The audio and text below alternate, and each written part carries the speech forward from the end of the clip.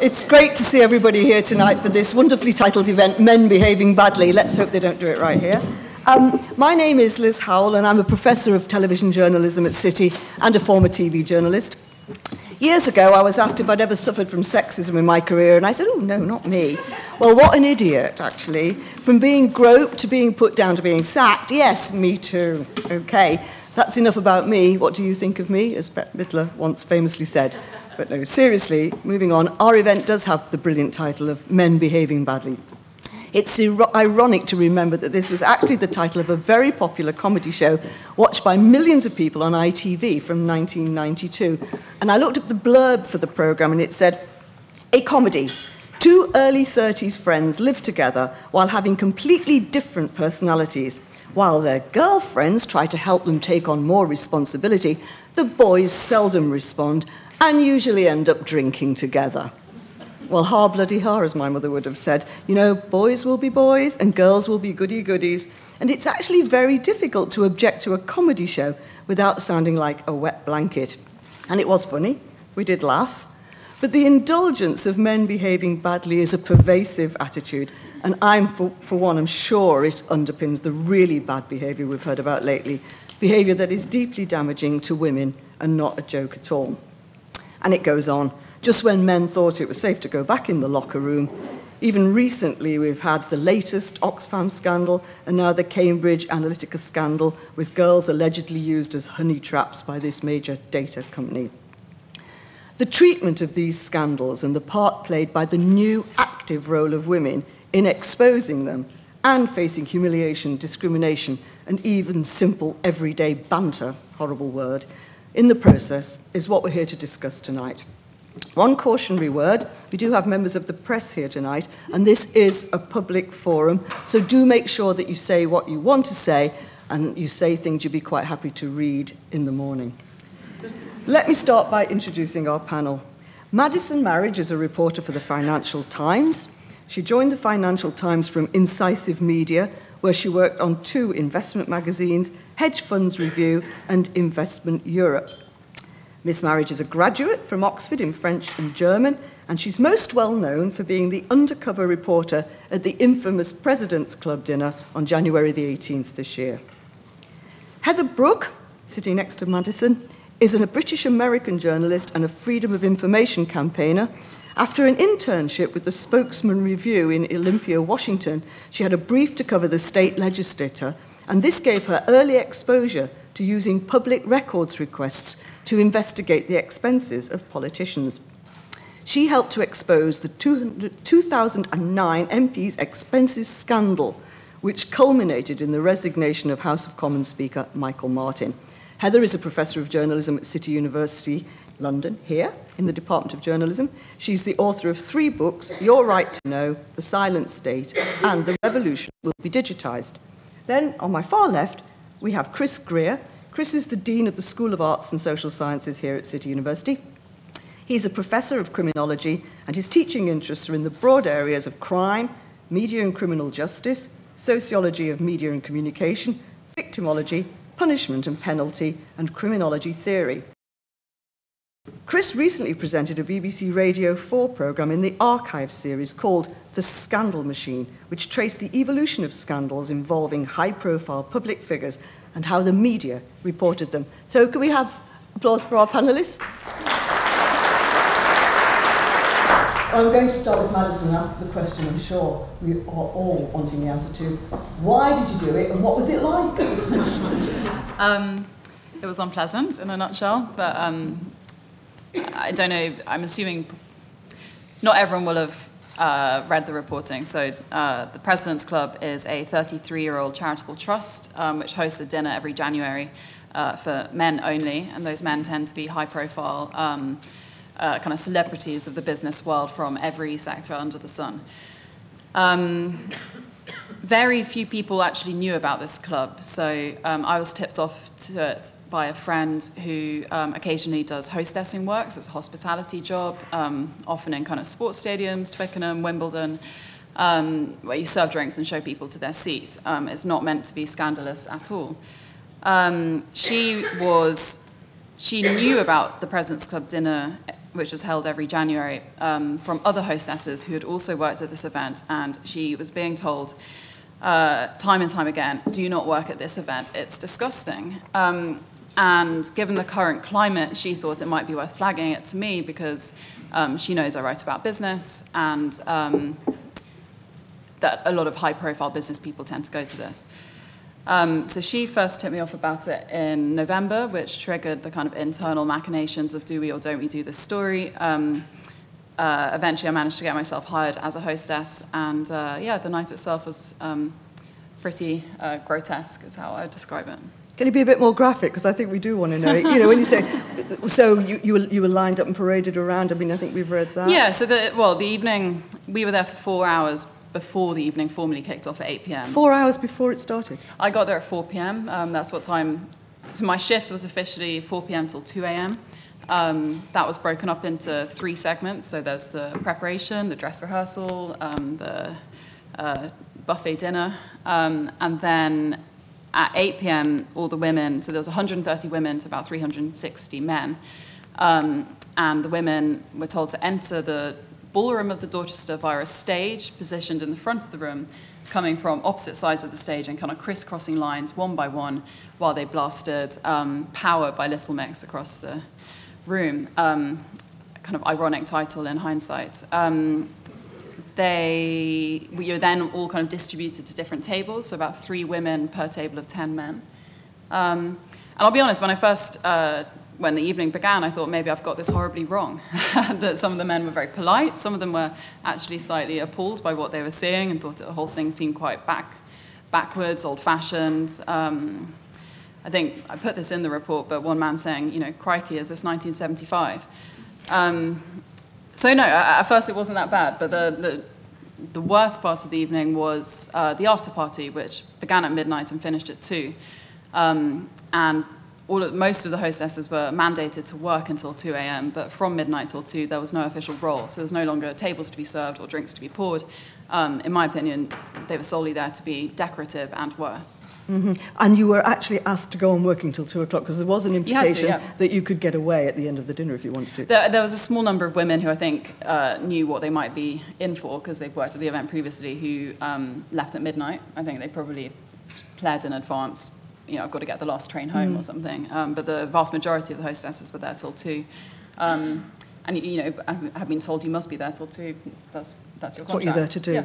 Were you surprised by the reaction to your report? Yes. I thought it would do well. I had no idea that it would break the FT's record for most read story ever. And I think we've got an internal metric where you can see where it's being read, and a colleague told me that the only country it hasn't been read in the world is North Korea. So it definitely Is there any point at which you think the reaction's been disproportionate to what you actually saw? That's a good question. No, I think people are rightly, genuinely shocked that this kind of thing is still happening with the people who are making the decisions about how this country is run, from the politicians to the business leaders. These are important people, and many of them were behaving disgracefully, and that's not okay. Let's move on to Heather, because you uncovered a different sort of scandal, and your uncovering of the MP's expenses scandal was, in fact, more data-led. But does it come down to the same sort of thing, the desire to hold the powerful to account? Well, I guess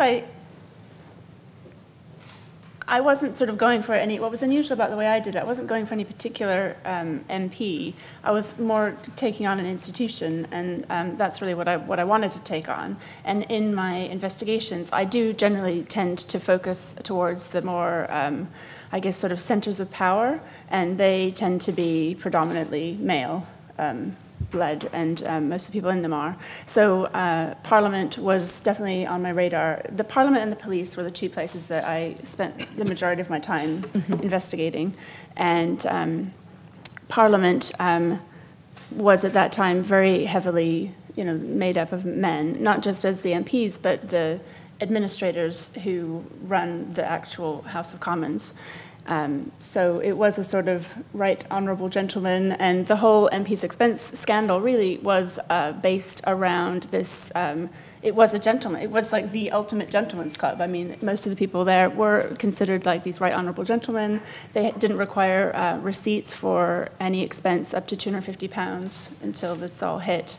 And basically, they were pretty able to write their own checks. So you reckon that they too were acting from a position of entitlement, and that this was definitely. And the people that I mean, when it all blew open, it wasn't only men who were shown to be behaving badly. Women were equally, able to behave badly as well when it came to how they spent the public's money. But I would say that the way the system was built and created, it was this very much sort of male bastion of secrecy. Secrecy was quite a key element to how this whole system operated. And it was in this sort of, I would say, I wouldn't even call it collegiate. There was something more than that. It was this sort of, I guess, idea of a gentleman's club where it's we're all like-minded people together and we all look out for one another. And they did try to head you off at first, didn't they? Because you had to try several times. Not at first. I mean, it was like a 5-year investigation, so it went on for quite a long time. They headed you off for a long time. Yeah. You didn't give up. So can you tell us about how that happened, how you finally got through and got the information or some information that you could use?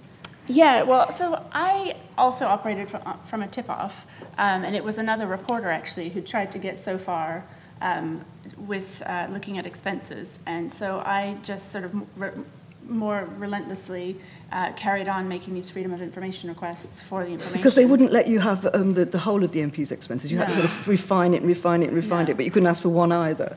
No, basically, to summarize 5 years, it ended up in the High Court as a case of me and 2 other journalists against Parliament, which we amazingly won. And all that information should have been revealed, but then, again, the sort of reactionary defense to this sort of call for reform wasn't to reform in line with people, like society definitely had changed expectations, as I think you see with, the Presidents Club. And the people in power just either didn't have a clue about this different expectation of behavior that they should have been, acting upon, or they just didn't want to know and they buried their head in the sand. But the end result was that they tried everything they could to avoid giving out this information, which then created a sort of black market for it. And that's what sort of led one of the insiders inside Parliament to make a copy of the whole disc. When you say black market, you didn't pay for this? I didn't personally pay for it, no. I did all my stuff through through legitimate, sort of, through the courts. I was still new to British journalism then, so I wasn't aware that it was based on money changing hands as much as it was at that time. At that time. And so it was actually bought by the Telegraph, the disc. So so they then had the whole data set and published it. Well, Chris, if we come to you, when we talk about the mechanics of scandal, when does something go from being a sort of collective gasp of to being actually a scandal? And what Heather talked about, this changing what the public expects and what the public wants changes at certain times. Is there some sort of tipping point when something that perhaps people think is a bit disgusting or don't even want to know about suddenly becomes something that they're prepared to be horrified at and do something about? Is that when it becomes a scandal? I think that last question is really interesting because there are still things that we'll talk about later that society doesn't want to know about, that we probably should be having scandals around that we're not. There are probably some things that we should be having a scandal about, which we're not. The scope for our scandal, I'm interested in how scandals break and how they activate and how they unfold and how they amplify and how society and the news media, society through social media and news media are working to break down the structures of secrecy and concealment and discrediting and denial that have allowed the institutionally powerful in certain institutions, try to think of an institution in Britain that has not recently been mired in scandal, to do bad things, sometimes for decades in secrecy and with impunity. And I have a model, which I'll go through very quickly if it's useful to do so, about how scandals work. This is how scandals work in the digital age. So scandal, there is a proliferation of scandal, whether it's MP's expenses or FIFA or Volkswagen or Savile, which is the one I've written most about, or Weinstein, which I'm here to talk about tonight. There is a proliferation of scandal in the news. And there are all sorts of interesting reasons for that, but they all start with rumour and gossip and hearsay. All scandals begin with whispers, without exception. And most scandals don't break because they stay whispers. Something needs to happen. There needs to be a tipping point to get it from the point of rumour and gossip and hearsay into a full-blown scandal. They lack news media validation. We can talk about corporate news media or professional news media. But if you look at the timelines for the Weinstein scandal, of which there are now many online, they all start at the same place. They all start with the day the New York Times published the article. Right, now Weinstein has been doing what Weinstein's been doing for decades. It only became the Weinstein scandal whenever the New York Times published it. The expenses scandal, the Presidents Club, I don't know if it's a scandal, but you know, that event, whenever people and professional journalists went, right, this is an event, then there has to be a reaction. The reaction, public fascination and moral outrage. Right? Our appetite for scandal appears to be insatiable. And I would stress that, you know, a scandal for the Sun and a scandal for the Daily Mail and a scandal for the Guardian and a scandal for the Times might not be the same scandal, but everybody's interested in scandal. The accused, confession and apology, unlikely. Defiance, as in the case of Max Mosley. Denial, usually the case. But because journalists have fact-checked, usually, or done lengthy investigations themselves, by the time this is published or broadcast, the assumption is that there's a fairly good chance this person is guilty. So the position that's adopted tends to be guilty until proven innocent, which is a direct inversion, of course, of due process. If that is going to get bigger, there's going to be a shift towards institutional cultures of impunity. Then the attention is, well, how did this person get away with this for so long? They were surrounded by powerful folk who protected them, who paid people off. They had a coterie of lawyers. There were non-disclosure agreements. There were threats. You know, Weinstein and Savile are very similar in this respect. And then there is the justice phase. The justice phase I find particularly interesting because we have all sorts of different forms of competing justice. We've got formal due process and criminal justice. We've got institutional justice. And we've got this very interesting thing, media justice. What, the court of public opinion? The court of public opinion, exactly that. But it's sometimes said in a, well, the court of public opinion. It is fantastically powerful. Fantastically powerful. But the Weinstein case is different, isn't it, from, say, the Presidents Club, where it's collective guys, and Parliament, the Gentlemen's Club, where it's groups. Is this Weinstein and to some extent Savile are one individual? Is there a difference between a scandal which is created around one individual and a scandal that's created as the result of, in the end, public outrage about the way usually an entitled group behave? Yeah, I mean, there can be, but Savile went from being the Savile scandal to something else. It's incredibly quick. It was incredibly quick how quickly Savile disappeared from that and it became a scandal about the BBC. And then it became a scandal about the health sector. And Kate Lampard did 42 independent inquiries into hospitals in the UK. And then it was the education sector. And then it was the Crown Prosecution Service. And so on and so on and so on. And now we have the biggest public inquiry in British history. With its fourth chair, I think, because the first three were effectively, you know, resigned or put under a lot of pressure. So that became an institutional scandal incredibly quickly from the actions of an individual to the cultures which protected that individual, to the wider systemic problems of the abuse of women and children across British society. And with Weinstein, what we're really seeing is it's very centred on one person. This seems to me to be a scandal that hasn't spread to other individuals to the same extent. Not yet, although the New Yorker ran an article, I think, of about 120 people who've been named since Weinstein. And there have been interviews about, you know, Weinstein, Savile, there are clear similarities. So it only started in October.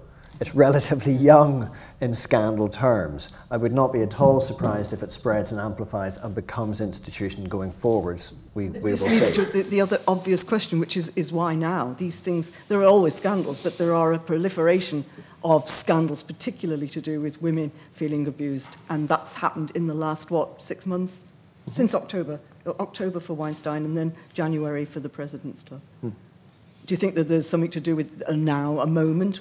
Why is this taking off right now? I mean, it is. It's a really interesting research question, why now? But I think it dates back a bit further than that. Savile was some kind of a turning point, surely, because Savile was about women, young women and children, And this is the same then. There was Cosby, and then there's Weinstein. And I guess one of the differences with the past was scandals used to be isolated and reasonably discreet. And now they're networked and interconnected. So a scandal here can have ripple effects, what generate another scandal there and another scandal over there. And they used to be, you know, closed off. A scandal would end. Arguably today now, because of social media, you know, the digital imprint is eternal. They can keep rolling and rolling and rolling. Could I come back to Madison here? Because I can imagine a situation when I was in journalism, say, 20 years ago, you'd know that this sort of thing went on, but you just wouldn't take it on. You wouldn't consider necessarily it would even be a story, because that's how people like that behave. You got the tip. What made your journalistic antennae twitch? What made you think that this is a story, not just, you know, one of those things that goes on? Initially, I didn't know it was a story, and I discussed it with another journalist who said, I'm not sure it is a story. Yeah. Could you imagine? Like, I find that really interesting. So, because I think probably in the past the reaction would have been, well, it's not really a story. You know, it happens. What's the problem? These girls know what they're doing. They're getting paid. Just to say, I had exactly the same encounter with MPs' expenses. I can't tell you how many journalists told me that was not a story before it became a big story. And what were their grounds for saying that? Well, I had John Humphreys on the Today program say, "Oh, we all abuse our expenses," and I'm like, I don't. It's good to know. So what? I think that was just ignorance. They didn't know enough about it, and neither did I. So I had to start doing the research. And there had, I think this kind of speaks to the point that you're making, there had been a small number of press articles written about this event over the last decades. I found 4, you know, something in The Independent, something in The Guardian, kind of short little snippets, which were quite jokey, along the lines of like, ha ha ha, the wives were left at home last night while the men went out to play, and then tucked into the hostesses. And so it was known about, but it hadn't dawned on anyone that actually this whole event might not be okay. So something's definitely shifted in the kind of social narrative about, which was quite obvious, I think, from my perspective. What was it that made this such a story this year? I think I've got a friend who's actually made this point. Every single person I've spoken to about this story, they all have a completely different, the thing is, which makes it so shocking to them, from the fact that the women were kind of forced to sign NDAs on arrival, to the fact that they were told what colour underwear to wear, to the fact that it was a male-only event, to the fact that kind of, you know, as one MP referred to it as being a lady zoo, that, you know, the groping was rife, to the fact that it had been going on for 33 years and nobody had, you know, touched it with a barge pole. There were so many. It was like the perfect storm of shocking facts. I think that's a story with something for everyone, really. Very big story indeed. But what about the fact that there is now, particularly, say, if we go back to Weinstein and Me Too, the sense in some areas of a backlash against it? I was thinking of articles in The Spectator, say, in the week ending starting March the 5th, there were 2 articles there saying, you know, this has been hijacked by celebrities, this is not a grassroots movement. And you see it all over the place. These are women who are using this for, you know, they did what they wanted to do to get on with their careers. That's what Weinstein's lawyer says. And therefore, why is it such an outrage? Is there a sense of a backlash, do you think? I mean, Chris, when you look at the development of scandals, is there somewhere in the scandal a backlash? Perhaps not in the Savile situation, because it was so cut and dried. But generally speaking, do you get a backlash in a scandal? I mean, you can. It depends on the zeitgeist, and there's clearly a zeitgeist here for, you know, for this kind of thing to be exposed. There is a backlash. Has it been hijacked by celebrities? If celebrities are speaking for publicity, that's what celebrities do. It doesn't mean what they're saying is untrue. The Me Too campaign is kind of focused in the workplace, and it's raising a huge amount of attention to harassment and abuse in the workplace.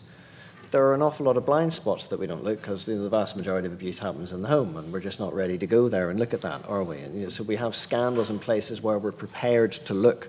Our preparedness to look in the workplace has increased now because there's an appetite. One scandal is fueling off the next. People can see that. The public exposure of people doing these things can have outcomes. And I think also, you know, it's kind of representing a collapse of faith in formal due process, which is ongoing. But again, there's no chance of formal justice for a lot of this, formal due process. So what else is there?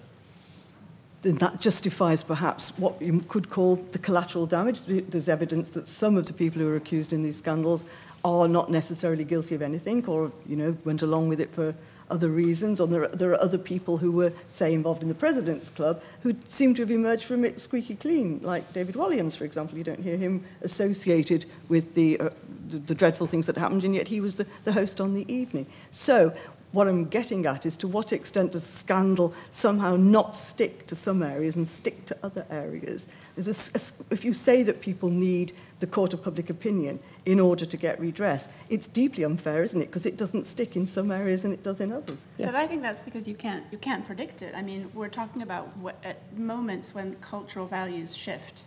And I imagine if the Presidents Club investigation was done even like a year ago, it would have had a different reaction. And nobody can quite predict. It is a kind of thing of the zeitgeist. I know with the MP's expenses, it was not a story for quite a while, and just different little things sort of kicked off at the right time. Like Derek Conway was found to have been employing he was an MP, employing 2 of his sons who were full-time students on the public payroll, and it hit just at a time when we also were introduced to austerity measures, and so everybody was told to tighten your belts, and then you see all this largesse come out. And with sexism, I think it's really, you've just had this sort of rolling exposure of stories that really illuminate the full cost of, patriarchal society on women and children with the Savile scandal. And now you have a lot of women that have enough political power in politics and in newsrooms who can actually say, yes, these are stories that matter. We should be telling these stories. And now we have enough students trained as journalists that can go off and report those things that matter to them. And certainly I feel like we keep looking at these scandals individually and not really seeing that it is really a broader cultural change, almost revolution really, where we do see the full cost of men behaving badly. And we also have a society that's willing to believe. But Chris, in your programme, you look at the Profumo scandal, which goes back to the 1960s and was absolutely massive. Was there a shift in cultural values then that provoked that? Yeah, people were queuing around the street waiting for Lord Denning's report to come out. There were like riots because of this inquiry report that was going to be published. And that was about the sexual politics of the time, the gender politics of the time. That was about a transformation in society, and it completely captured that. Do you think that that's really what it was about, or was it more about the ruling class and the trust in the ruling class, and that the women in that scandal were actually almost incidental? It was, and it was also racialised. The initial reporting of it was intensely racialised, and that fell away because of the characters who were in it, Johnny Edgecombe and others who were in it. And the horror was that Profumo was liaising with Christine Keeler, who was also liaising with Afro-Caribbean men. So there were all sorts of different elements to the scandal. What we remember today in terms of the caricature of Profumo, if you like, or its lasting legacy, and the news reports at that time are not necessarily the same thing. There were lots of complexities at the time which have sort of fallen away. And of course, the fact that she was involved with the Russian attaché at the same time was the clearly. And that's why he eventually went. There were a lot of other things. I mean, I think a very difficult question to ask, but I feel I have to ask it, is the issue of the collateral damage of perhaps people who are hurt by this, who didn't necessarily do something wrong, who get accused or have been swept along by what they consider to be the values of the time. Does that matter, or are they just going to be fed to the wolves because that's the way it goes? I mean, there must have been decent people at that dinner. And what about the charities and all of this? I've got quite strong. On the charitable side of it, it's one of the things which we knew we would be criticised for. So the Presidents Club folded after our report came out, and I think this year it raised, at this year's event, it had raised £2 million for charity. Although a couple of the prizes later turned out to be illegitimate prizes; they weren't actually allowed to be given. But anyway. There's nothing stopping the people in that room from continuing to give large sums of money to charity. So I don't buy that argument. The other thing is the charities that lined up say they're going to return the cash. They're now kind of stuck in this limbo where the charities commission is saying, well, you might not be allowed to return the cash. So it's not as clear-cut as charities have lost a load of money, in my opinion. And I also think you've got to think about how that money is procured. And I don't think sexual harassment is a legitimate fundraising tool. And what about the men who were there who weren't guilty of sexual harassment? Or were they guilty by implication? Were they guilty because they went along? I think it matters whether it was the first time they attended or not. One of the funnier sides of doing the reporting is that on the day that we were publishing the article, we must have put in 30, 40 calls to the people who were there that day, and suddenly everyone was abroad on holiday, sick, literally they all went underground, and then suddenly came out the string of excuses. I arrived at 8, I left at 8:30, and my eyesight was suffering that night. So, yes, there was some, the person I mentioned at the very beginning, he's an academic, and funnily enough, he was the only person who I came across that entire evening who was really, he didn't want to tell me his name, he didn't want to tell me his profession. Most of the men there were very keen to brag about what kind of things they did and how much money they had to spend that night, and he was the complete opposite. He even hid his nameplate so that I couldn't see his name, and he was the only one who did that. Later transpired he's a vice-chancellor of a university in the north of England, and he's put out a statement on the record about all of this, so I'm not doing him a disservice by talking about it. But yeah, he was genuinely shocked by what he was seeing. Interesting. But to talk about the sort of the collateral damage, the other people that get carried along in this, and we're trying to see both sides. In this particular environment, obviously, we are, I think most people who are here would be very pro what happened, but it has been said, these girls knew what they were doing, they were paid for it, it's okay. I mean, this is said quite frequently in other forums. Is there any credence to be given to that sort of attitude, Heather? No, in brief. I mean, I would look more at, when you say collateral damage, I mean, that implies that these poor innocent, men who happened to go unknowingly to a men-only event where, has a history of sort of having these sexualized hostesses wandering around, selling prizes that are questionable. I would more say, what about the ongoing damage that happens every day from these sort of traditions and institutions that systematically abuse whole sections of society? And it takes a lot for these things to be exposed, to be talked about. And when they are, obviously it upsets people because they believed the world was good and people were behaving well, and then they're shown that they're not. But what about the argument, which you do have to, I think, tackle, that the women who went along to the president's dinner knew what they were doing, they were getting paid for it? None of them had signed up to be sexually harassed that night. I don't buy it. Yes, fine, they knew that they were going to be wearing a black dress. I was told it would be mid-thigh, which was untrue. And you got given the dress when you got there? You had to hand in your mobile phone in order to get the uniform. So they locked away your phone for the night, so you had no means of contacting the outside world. And nowhere in the kind of briefing email ahead of the event did it say, by working at this event on a 10-hour shift for £150, do you agree to be touched up by the men present? But I also think it's like we give so much, all of that sort of saying collateral damage, or it's always giving the benefit of the doubt to the abuser and not to the person who was abused. And so the women are having to always justify, like, well, here's why, they're having to justify, why were you in that situation? Why did you take that job? If you took it, you must have known it. And you saw the same stuff with Harvey Weinstein. Well, you must know what it's like to be an actress. You must know what's involved to get parts. You must know if you went to his hotel room what was going to happen. It's like, no, actually you don't. And why do I even, as a woman, have to answer these questions? Why is he not being asked questions?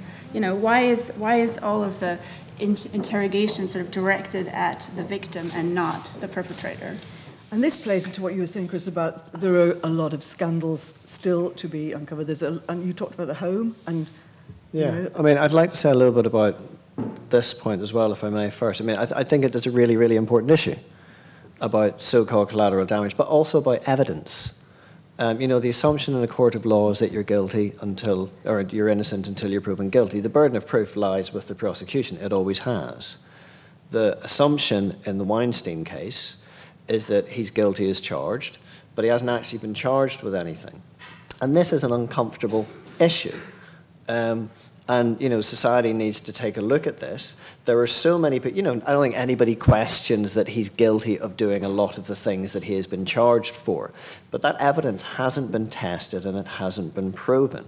This is a volume situation where so many people are saying this with such detailed recollection that it must be true. But possibly, and we're not going to debate whether or not, because we can't debate whether or not it's true here. What I'm talking about is a shift in the nature of justice. Yeah, I would say it's a lag of justice, isn't it? It's a shift in the way, sorry, go on. For women to sort of bring these cases, and particularly sexual abuse cases, are so hard to take through the criminal justice system. There's so many barriers just to getting the evidence, whether the witnesses will be believed, the way they're interrogated, and I feel like there is some really systemic reform that has to happen in criminal justice. But it hasn't happened yet, and so that's why we sort of circumvent it by doing it all on Twitter and Instagram. So that in itself is an interesting shift. That is people saying, do you know what? I'm not going to get my day in court, probably, so I'm going to go to the meeting. Can I read you a quote from someone that I interviewed years ago? This is where my interest in this began. And this was when I was doing my PhD research in the 1990s. On Northern Ireland. I'm from Belfast, Northern Ireland, in case you hadn't guessed. And she is called Jennifer in the book. She was a survivor of child sexual abuse. She was an adult when I interviewed her. She was a very active, incredibly courageous person, campaigner. Went through the court system, got absolutely nowhere. Went to the Sunday World, which was the Northern Ireland equivalent of the News of the World, back when there was a News of the World. And I was speaking to her. She was incredibly generous with her time. I spoke to her many, many times about trying to understand the representation of sex crime in the Northern Ireland press, basically in the context of conflict war, and it was all sort of politicised. But there was a consensus, a moral consensus around child sexual abuse. And she explained to me why she went to the media. I'm going to read it verbatim. She said, "One of the great things that I think they do is they actually call them monsters and all sorts of horrible words. And I think that's great, because that's exactly what these people are. I had never thought about my uncle like that before. He wasn't a monster, he was my uncle. He wasn't a monster, he wasn't a fiend. And I hadn't felt any anger before then. I hadn't been able to feel any anger. And that was the first time I thought, yes, he is a fucking bastard, he is a fucking monster. And I felt vindicated by the fact that someone had actually acknowledged that what he had done to me was horrific." And I thought that was absolutely brilliant. And that was through the press. She went through the press to that. Who's going to argue with that? Okay, that was her catharsis, her public acknowledgement that something had happened to her and that it was horrific when she hadn't had a day in court. She went to the press as an absolutely last resort, when everything else had failed. Are we looking at a situation now, whenever people are taking to the media, as a first resort, to literally circumvent due process, because there's so little faith that something will happen? Do you know what? Let's just go online. What I think I'd like to do, or we should do, if everyone's happy, is break and take questions or comments from the audience now, then come back to the panel, then maybe take some more questions or comments, if that's the mood of the room. So would anybody like to join in with this? Loads of people. Would you like to go first? What I'll do now is put these points to the panel and ask each member of the panel to come back fairly quickly on each point. So, to sum up, a couple of people at the beginning, is the Me Too phenomenon a product of the Trump election and a reaction to what's seen as a resurgence of conventionalism in the US? Do you want to start, Chris? There's a lot of collective anger. How that's being channeled through sexual harassment, I guess, is... It's not a reaction to the Trump administration? Well, again, there's all sorts. Some people in America are very angry because he's there.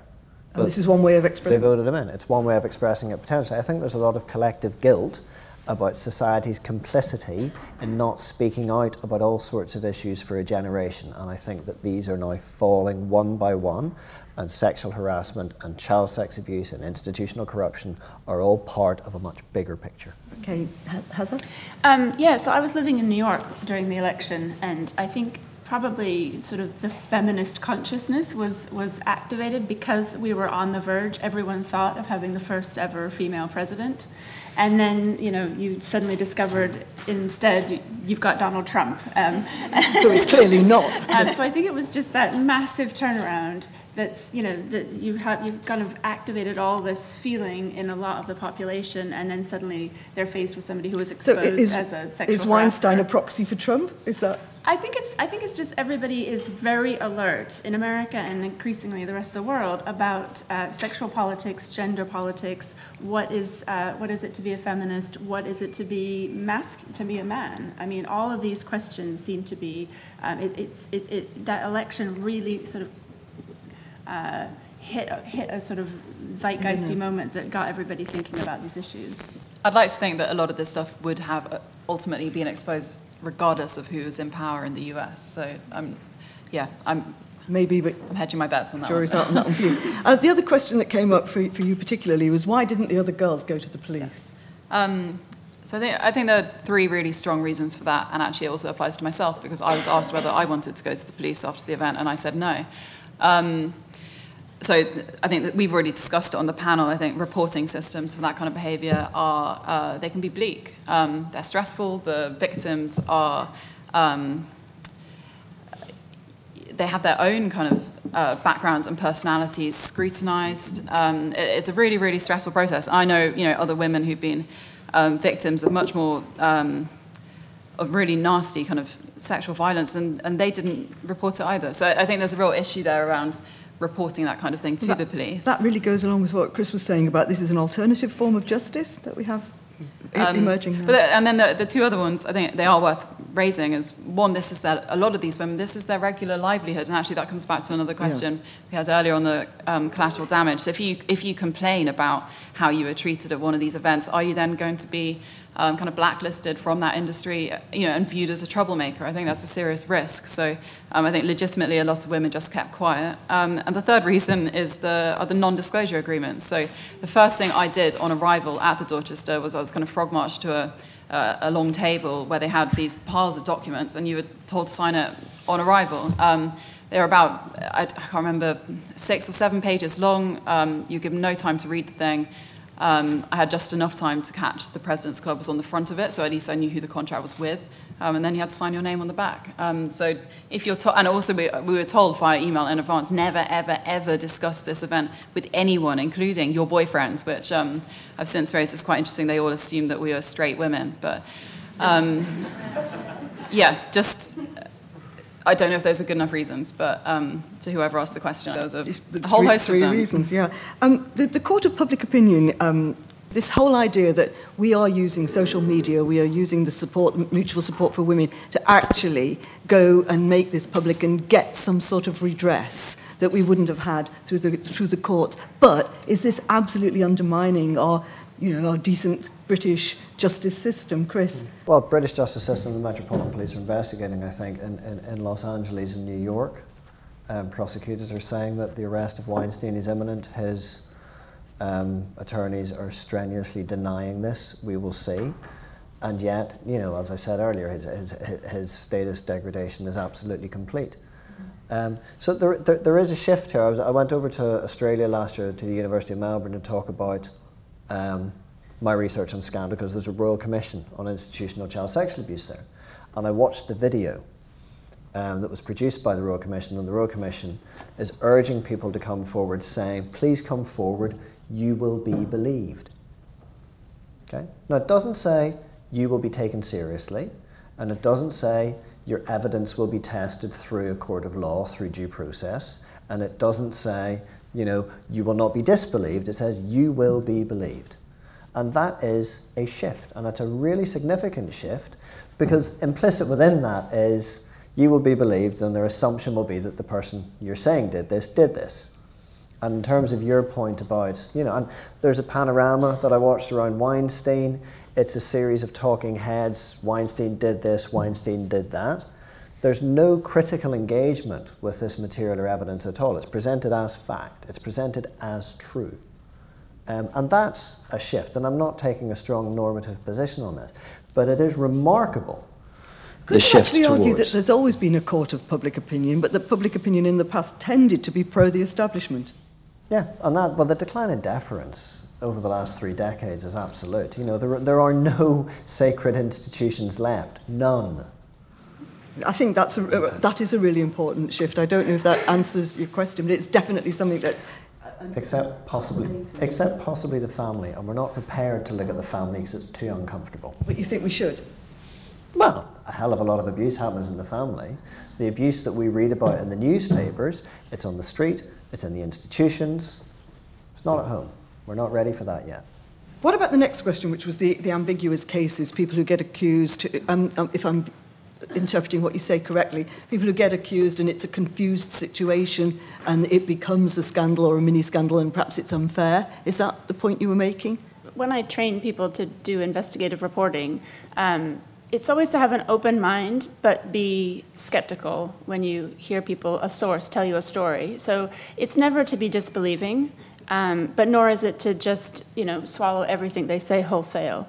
But it's never to be discourteous or just kind of look like, who are you? I don't believe anything you say. And I think in terms of, the rule of law, I think there's quite a lot of evidence to show that our criminal justice system isn't as, sort of judicial as might be made out here, because we've got right now a judicial review going on with the John Warboys serial taxi rapist case, in which the police, a woman goes to the police with a clear-cut, complaint of a crime happening, and the police just absolutely turf her out. Like, they don't believe her, they don't take her seriously. And I am curious, as an investigative journalist, how many times does that happen? Like, I'd quite like to quantify what I sort of have a hypothesis is institutional sexism riven throughout our criminal justice system.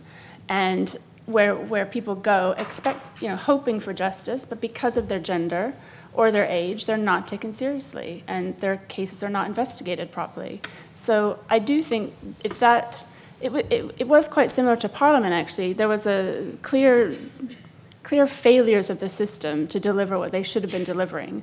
And rather than reform, they just chose to kind of batten down the hatches. And I feel like this is a chance where, or it's a similar time for the criminal justice system where its failures are exposed, particularly in terms of how it deals with women and children.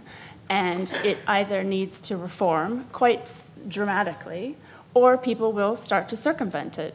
And that's really the danger where we're at. So if it doesn't reform, that's creating like another societal danger, that people will just not trust the courts, the police, prosecutors. They'll just think we've got to do justice ourselves. Are we on the verge of that, Chris? I think we're there. I mean, the criminal justice system is in crisis. It's been in crisis for years, crisis for decades, and people are looking for alternative means. And it is a patriarchal system. It's an incredibly patriarchal system, and we know that as well. There's a huge amount of evidence. Heather's right. The criminal justice system plays with this funny little concept sometimes called rehabilitation. There is no rehabilitation in the court of public opinion. It is purely retributive. And that is another very significant difference. Is that something that we have to accept happens in another form of collateral damage? Well, we're driving it. Sorry? We're driving it. I think we've answered most of the questions, and it's coming up to time. Sorry? Yeah, there was one question about how do you get someone to care, which I wanted to answer, which was that actually one of the few institutions that hasn't really been hit by this Me Too scandal is newspapers, which are riven with misogyny and have been for quite a long time, especially in Britain. Not the FT, obviously. And if you were working in newspapers as a woman and you were doing stories about, issues that affected women and children, part of your biggest battle wasn't about getting the audience to care, it was getting your editors to care, getting the backbench to care about where do they place these stories in the paper. And I know from your own work, Liz, it's like, how do women get displayed in the news? Are they there, as like people of authority, or are they like a woman in a bikini or a sex crime victim? Yeah, I was very intrigued with the outrage about the gender pay gap at the BBC in the newspapers. I would have loved to have known how much they paid their relative columnists, because obviously the male columnists have a little bit more column inches sort of thing and a little bit more prominent and so on. So, physician heal thyself a little bit there, I think. In a long and up and down career, have seen, scandals come and go. This is different. There is, to me, a tipping point here. I mean, as an older person, I do feel slightly ashamed of the fact that we haven't reached there sooner. But then perhaps my generation, to some extent, let this go and shouldn't have done so. So it's a sort of personal cri de coeur. But this feels different to me. And the question I'd like to ask the panel and to end with is, how is this harnessed? What can we make out of this that's truly positive? Is this going to be another of those things which, 6 months' time has just gone away? I feel that we may be able to use this, but how do we do it? So I don't know who wants to go first on this. Is this just going to be something which burns out, or is something really serious happening here? And are we, as women, part of this? Because we've actually said, Me Too. Believe me, 10 years ago, somebody like me would never, ever have said, well, I've been groped, because that would be an admission of weakness, and you can't be weak. But now I'm prepared to say it, you know? And I think lots and lots of people feel that way. So are we on the verge of something very different? Or is this just another one that's going to go away? Stunned silence. Chris, do you want to start on that one? You seem to feel that we're actually going somewhere with this. I think the changes that are happening now are very significant changes. What comes of them? I mean, what outcome do we want? What does success look like? What does justice look like in this digital environment? Is it more people in court? Is it more people in prison? Is it people being hung from lampposts? People being hung from lampposts? Well, you know, I mean, no, it's... trial by media can be some form of public execution in terms of shredding careers and reputations. That As you say, it's all continuing at pace, but it is purely retributive. Yeah. Heather? I sort of see where it's going. I feel like the next big conversation we're about to have is, what is the nature of masculinity? What is manhood? What is it to be a strong man? What is it to be a weak man? I think men are in this like position where, you know, loads of stuff. Women, we've had all these we've had these conversations for a long time, and I'm not saying we're done. We're by no means done, but it's pointless to just speak in a void. Like, this is also about men, and how do they define it to be a man? Like, what made it acceptable for all those men at the Presidents Club to act the way they did, and to do so with sort of the sort of sanction of a whole society for so long? And so I feel like there's a lot of conversations that men need to have about what, you know, what is it to be a good man, a strong man, a weak man? You know, I think of a weak man as Donald Trump. Like, he personifies to me a weak, you know, not a leader in any stretch of the imagination, not strong, not, you know, I wouldn't ever admire him as a leader. But for a certain part, a big part of men, they think, oh, that's what it is to be a man, a strong man. But Madison, do you want it to be about men then?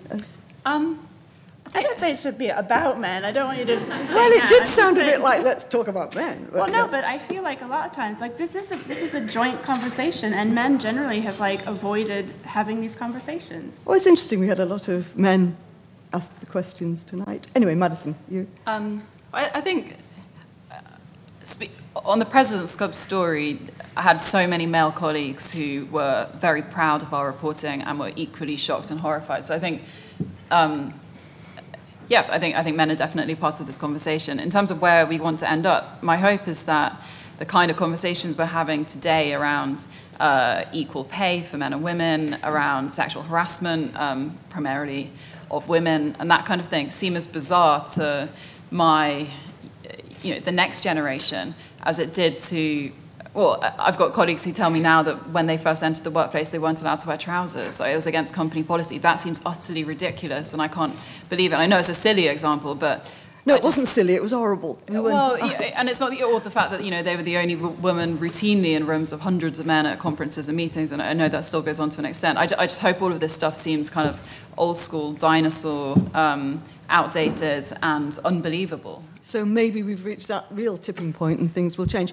I'd be very regretful if there was anybody in the audience who was bursting to say something. We've got another 2 minutes if there is anybody, but we can draw it to a conclusion here at this point. Yeah, somebody there. It's just to reflect your comment about talking what men are. When we have the biggest killer of men in this country under the age of 45 is suicide, and the biggest killer of women under the age of 45 in this country is domestic violence, the common connection there is misogyny. So they're absolutely intrinsically linked. What are our ideas of men and women? So it's not about men taking forward the conversation. It's a shared responsibility in that conversation to say we are killing ourselves in this country from the same principle of attitudes. So misogyny has to be tackled. It has to be tackled by both genders, and it has to be tackled now. Is that... Absolutely. I'm sure that's something we could all agree with, and I think that's a good place to end. So thank you very much, and thank you so much for your contribution.